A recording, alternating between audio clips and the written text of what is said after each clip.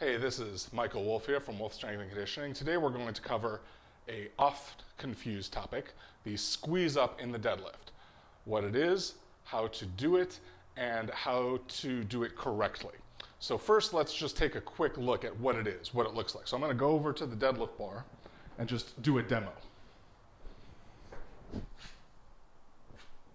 Get the bar straight and still. Now you still want to follow the 5-step deadlift setup. That will become important later.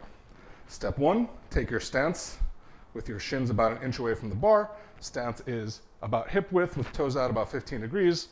Adjust as needed, but that's kind of our starting point. Bar is about an inch away from my shins, give or take. Step 2, without bending my knees, without moving the bar, reach down and take my grip. Notice my knees didn't bend. They're soft, but they didn't bend, and I didn't roll the bar when I gripped it. Step 3, shins to bar, knees out. Step 4, eyes ahead, big breath in, and then the squeeze. Watch what happens when I squeeze. Step 5, drag the bar up your legs. Okay, so that's the whole setup. Let's watch it from the other side, just in case it's not clear from that side. So I'm going to skip talking through the whole setup here and just go to step 4, the squeeze up. Again, watch what happens when I squeeze up. Again, watch. Watch my back and watch the bar. Okay, that's your model example. Okay, so now that we saw a visual representation of it, we can verbally express, and a little more clearly now that you've seen it, that the squeeze up doesn't have anything to do with flexing the pecs. A lot of times people think it's flex the pecs or something like that, or just any number of weird things. We say squeeze the chest up, not because it's the only perfect cue that works for everybody, but because in the bottom of the deadlift position, most people understand what we mean. The squeeze the chest up is actually an action of the back muscles. It takes the entire back from top to bottom and takes it from a position of flexion to a position of normal anatomical extension. We say neutral not because we mean it in the literal perfect sense of the term, but in the colloquial sense of the term. What we say like a neutral spine or a flat back. It doesn't mean that it has to be literally flat. Some people, if they have a kyphosis, will be rounded. Some people, if they have big, juicy erectors, like if they're a 700 deadlifter like I am, your erectors pop out, so it doesn't look the same. So I don't mean this perfectly rigid, technical definition of neutral, but what we might colloquially call neutral, a position where you go from all rounded over, where your spine is in flexion and your back isn't rigid, to a position where your spine is roughly in extension, and more importantly than that, your back is perfectly rigid. And that's what we mean when we say squeeze your chest up. It's kind of going from rounded to flat. Or if I'm standing, right, it would be the equivalent of going from here to here. Not to here, right, but just from here to normal kind of proud, tall standing. That's harder to do when you're bent over the bar. Now the reason we say squeeze chest up is because in the bottom you usually perceive what's in front of you. This chest position, make it go up. Or sometimes we say point the nipples at the wall in front of you. Something like that. So that's what it means. Now, once that confusion is alleviated, a couple things often happen.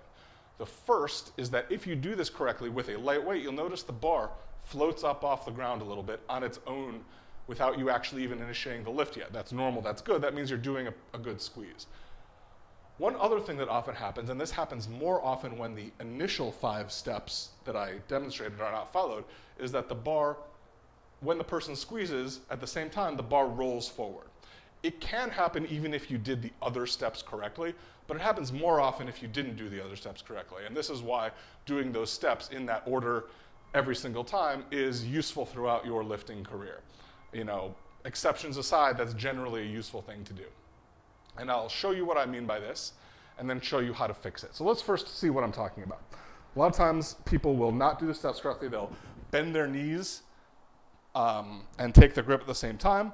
Bar is floating away instead of on their shins over midfoot, it's over their toes. They'll squeeze up and then the bar will roll further forward away. And then they have to pick it up from here, which usually involves this happening first, at least when the weight gets heavy. And we don't want that. That is an inefficiency that we'd rather avoid. So let's talk about keeping the bar on your legs. Most people at some point in their lives have done a straight arm lat pull down, which is the movement where you take a cable, you put the cable up top, you take a straight bar, and you sweep it in to your legs and pull it to your thighs, and then back up. That's the movement.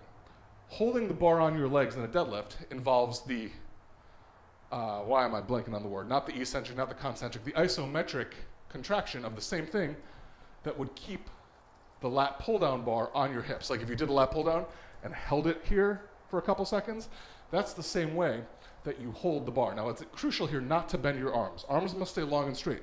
So it's this movement. It's not this movement. It's this movement, not this.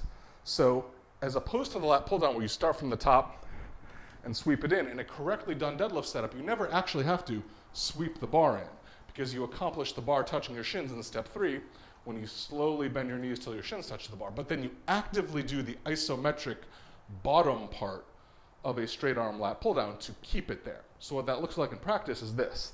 I'll do the 5 steps, stance, about an inch away from the shins, grip without moving the bar, shins to bar, knees out. Now from this point on, I'm doing this sweeping motion as if I want to roll the bar behind me, except it can't go behind me because it's already blocked by my shins in the right place. So it's an active isometric contraction. The muscles involved are mainly going to be the lats, with a little bit of tricep and rear delt and stuff around there. This is why you will hear power lifters or powerlifting coaches yell, lats! Most people have no idea what that means, which is why I don't think it's a useful cue. It's correct that it can be useful, but if you don't know what that means, often it's not useful for a beginner or for somebody who doesn't know what you're talking about. So while it is the lats that do the movement, thinking about actively keeping the bar or pinning the bar on your legs is more often useful for most people. Whatever cue is useful for you is what you can use, but most of the time, that's what I found. So, take my grip, shins to bar, knees out. Now I'm actively doing that sweeping movement, but notice the bar doesn't move because it's blocked by my shins. But I'm actively doing that so that when I squeeze, it doesn't roll forward, as opposed to if I didn't do that, when I squeeze, the bar rolls forward. So I'm actively pinning this sweeping movement isometrically so that when I squeeze up, the bar stays flat, and I can drag it right up my legs. As opposed to if I'm not doing that and I squeeze up, the bar goes like this. And it rolls forward. And if it's heavy, it's just going to roll back and my hips are going to shoot up. And if it's not heavy, it just makes the bar harder to lift because it's 3 inches in front of me. So that's the idea with squeezing up and keeping the bar on your legs while you squeeze up and then for the whole pull. Hope that was clarifying, and we'll see you next time.